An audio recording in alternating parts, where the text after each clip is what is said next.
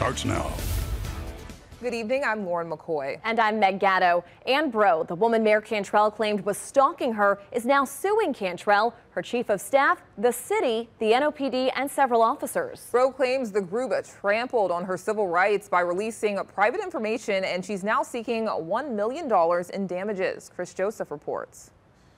The lawsuit claims the NOPD gave Bro's private information to Cantrell, who then used it in a petition for a restraining order. That restraining order was later tossed, but Bro's lawsuit means this fight isn't over.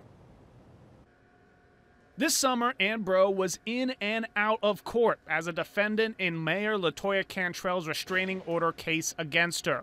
Cantrell's petition for a restraining order alleged Bro was stalking and harassing her.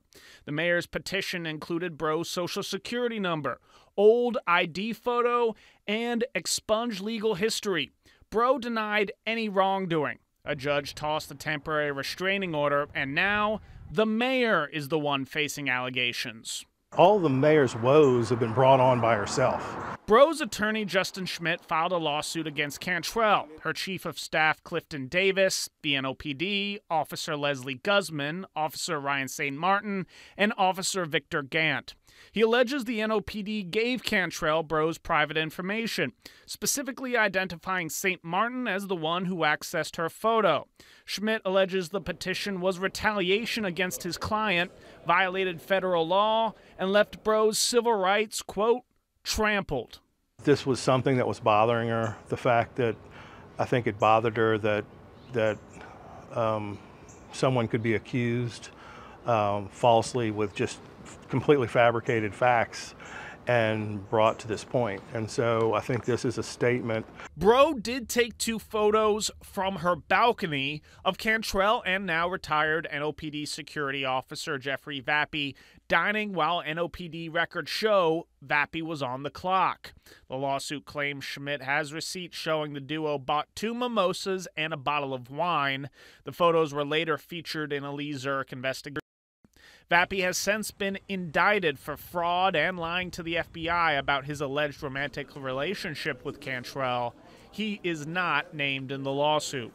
Look, public is going to hold the mayor and any other public official or elected official accountable for their actions, and that nobody is above the law, and that if the mayor is above board and doing everything that she's supposed to be doing and acting all right, there's no reason why a picture taken should cause any problems. The NOPD declined to comment, and Cantrell's press team did not respond to an interview request for her.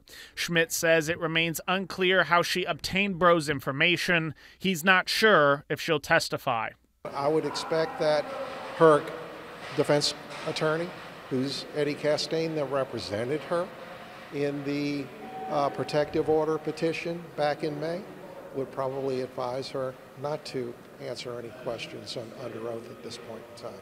We asked Castaigne about Bro's information in June. How did she obtain Bro's personal information, social security number, etc.? Oh, no, we didn't even get to any of that. I have no idea. You don't know? No. The case is over. We don't have to litigate it anymore. It's over. Cantrell's case may be over, but Bro's case has just begun. Now, the NOPD did hire a law firm to investigate Vappy, Guzman, Gant, and St. Martin for their alleged roles in providing Bro's information. Of course, the result of that remains to be seen. Lauren?